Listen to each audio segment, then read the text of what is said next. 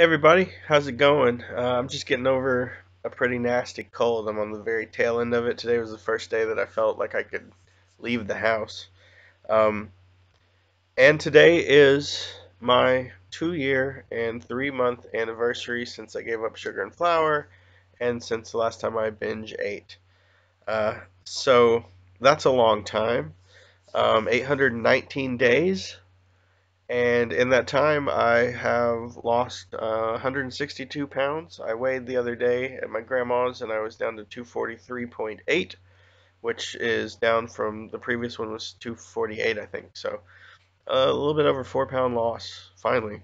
It's been going really slow this year. But welcome to C. I think part of it was that I gave up soda, Coke Zero, completely. I should have done it a long time ago, and I know that, but I tried to keep it around, and I would drink more and more, 0 calories. So I figure, hey, if you're gonna go off plan, why not, this? And it would lead to me actually going and getting more food, uh, eating extra snacks and stuff. Every time I went to get the soda, I would, get something else, and I even started getting these Russell Stover sugar-free peanut butter cups, which just way no no no. But I was like sugar free, and they were good, too good. And I started getting them kind of often, and I realized that I was slipping big time. I was going the wrong way, and that's a lot of the reason why I haven't had much progress, because I was just eating too many extra calories. But I finally decided, hey, I'm gonna get rid of the soda completely. It's been about 3 weeks now.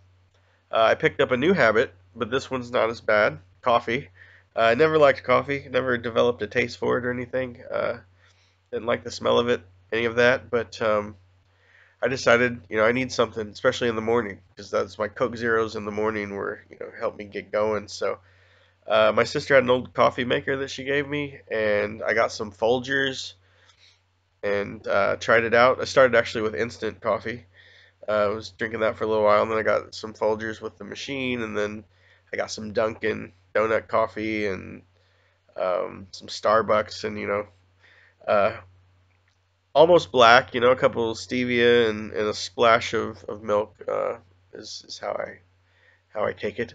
Um, but now I love it, and I'm totally into it. I have 2 cups in the morning every day, and it really helped, transition away from the Coke Zero. And when the Coke Zero went, all the extra stuff went, and that's I've been doing that for like 3 weeks, and I think that's why I saw a drop in the scale.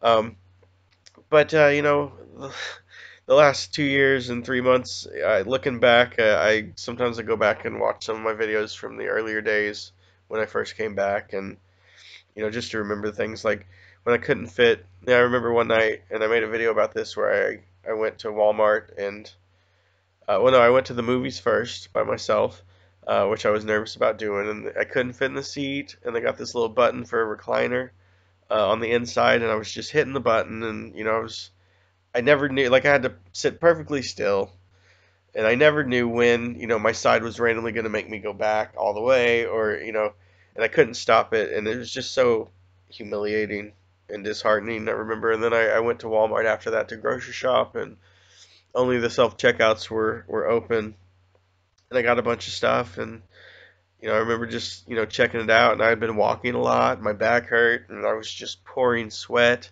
and I remember the person standing there just looking at me like, "Are you gonna be okay, man?" Because I mean, I was just profusely sweating because I was kind of nervous too, and I didn't want to be doing it. I just want to get out of there, and I remember just feeling so defeated that day. These simple things that I wanted to do that I just really couldn't, and it all started back with I couldn't take my niece into school or pick her up, and you know there's just been so many things since then that I had lost, and now I've gotten back, and I go to the movie now, and it's a roomy fit. I don't have to worry about the button. I can walk all through Walmart, and I don't sweat, and it doesn't matter if I stand up for a long time. Uh, Today I actually found an old bike in my sister's garage, and aired up the tires and rode it across town to my grandma's, and I hadn't ridden a bike in I can't even I can't even imagine how long it's been. It's been a really long time, at least a decade, probably longer than that. So that was really cool. That was something cool to do. That, and then I went over to my mom's, and my niece, who's about to turn 7, wanted to race me. So we raced to the fence and back, and I smoked her. Which you know, you usually wouldn't brag about beating a 7-year-old, but in the past, I wouldn't even take her in public because if she ran away from me, there was nothing I could do, and that's when she was littler, because I couldn't move very much. So to be able to smoke her was kind of significant. But I let her win the last one though. But these things are just massively different, and I'm still able to completely appreciate them because it doesn't seem like that long. I still have my cane in the back of my truck. Every time I go to get in, I kind of glance back there, and there's that cane that I used to have to use to walk, and it's just a cool reminder, how far I've come, and I've come far, but I still have a ways to go. Um, I'm doing a lot of things that I never would think that I would do. I've going to plays because I really love live theater, and I've been going to plays on my own, um, sometimes with other people. Uh, just kind of facing fears like that, going and doing things by myself if I don't have anyone to go with me. Um, I'm in therapy, and I've been in therapy for a few months now, and it's really good. Um, I've needed it for a long time. I've never done it before. I've never been in therapy, and the therapist I found was is just the best.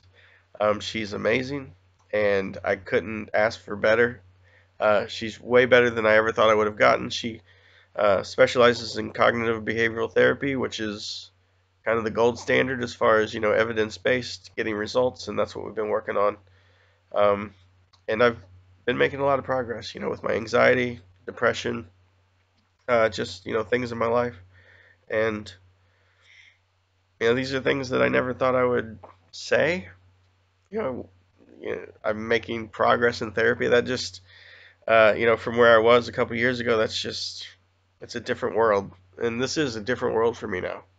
It's just different. Everything's different, and it's just getting better, and it keeps getting better. And I'm just really appreciative for all that those tough times I went through. And not to say that things are easy now or anything. There's still tough times, of course, but I'm getting better at dealing with them.